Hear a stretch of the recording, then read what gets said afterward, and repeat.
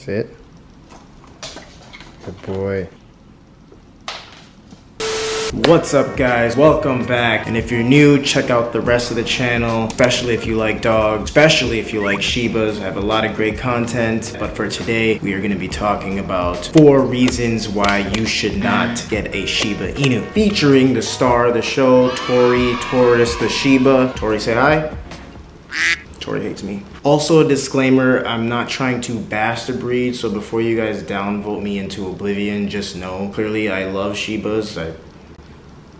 This is meant for informational purposes for people just to know this breed does not do well with a lot of different lifestyles and personalities. So if you can't handle 4 things listed, then this video is for you. So without further ado, let's dive in. You ready, Tori?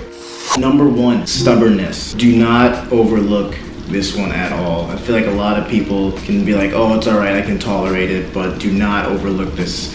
When people say they are stubborn, they are stubborn. So to put this into perspective, think of situations where you might have to quickly go somewhere, like if you're running from your car to your apartment and it's raining or something like that, and they're not, cooperating, and that's one thing they do a lot is like if they don't want to walk, they will start pulling back on the leash and stand still. They will literally become luggage and you have to drag them. Or situations where it could be dangerous and you don't want them to cross the street, or if they're running away from you, which they do escape a lot, they're really good at escaping too, and you want them to come back to you and they don't listen. Those are things that can aggravate you a lot and make you almost regret, thinking you can handle the stubbornness. Like in the beginning for me, I was thinking to myself, damn, I should have listened to people when they said this dog is really stubborn and hard to train. It's not that they're hard to train actually, it's that they're stubborn and they're really smart. So if it's not in their best interest, they're not gonna listen to you. So there was really times where I was fed up when I wanted to just go on a walk, like around the lake, and Tori would not walk, and if I kept pulling her, she would start screaming. So it takes a lot of time to invest in the training. So if you're a person who does not have a lot of patience, and I emphasize a lot of patience, this might not be the dog breed for you, because even till today, Tori is still pretty stubborn. But she's 9 months and we're working on things. She's getting a little bit better, but definitely requires a lot of patience. So that's, I think, one thing where they say, if you're a first-time dog owner, probably don't get a Shiba. A lot of people, I feel like, expect the dogs to kind of just like to listen to you, kind of like border collies and stuff like that, but Shiba, not the case. Number 2, minimal affection. I know that sounds kind of weird, why is that a big thing? This one kind of varies because I've met some Shibas that are really cuddly, but I think for the most part, the stigma that they have is they're not affectionate. Tori here, more on the spectrum of not affectionate. And I mention this because I feel like a lot of people, when they get a dog, one of the big reasons is because they kind of want to have a mutual bond, mutual love, especially being cuddly. Shibas are different.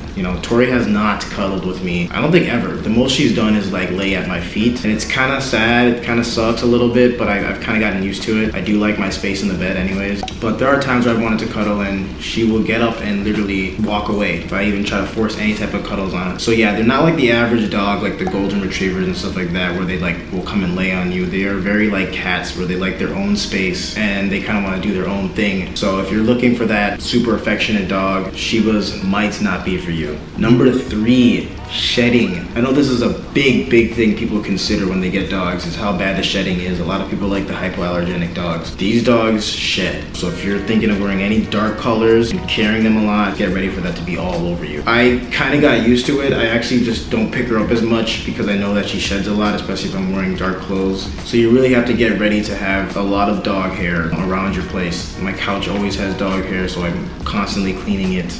My floors, better get a Roomba or a really good vacuum. So just get ready for a lot of that shedding, because I think they blow their coats about twice a year, but it's practically nonstop. Otherwise, one way you can kind of help with it is by grooming them every day and using a good de-shedder, but at the same time, make sure you have time to do that. If you don't want a dog that's gonna have a lot of dog hair, or you have to keep up with that maintenance of the brushing and stuff like that, Shibas, you might have to pass on them as a breed, man. Number 4, their scream. If you've never heard the Shiba scream, go to Google and type in Shiba scream, and you'll see. It's very much like a human scream. And if your neighbors hear it, they might think you're trying to murder your dog. It wouldn't be as bad if they weren't as dramatic.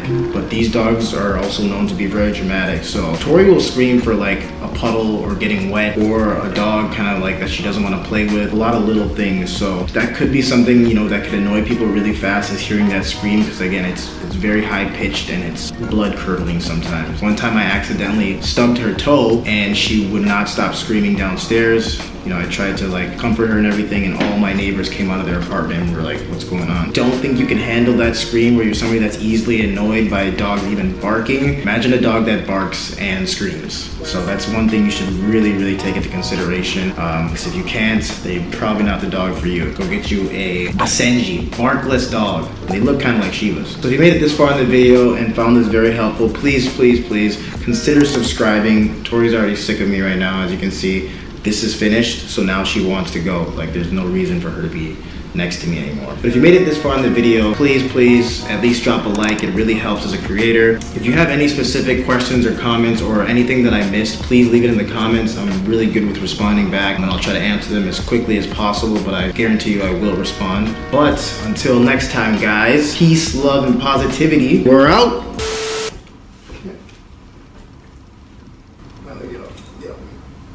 Milo, move. Milo. Milo, down. Fucking way.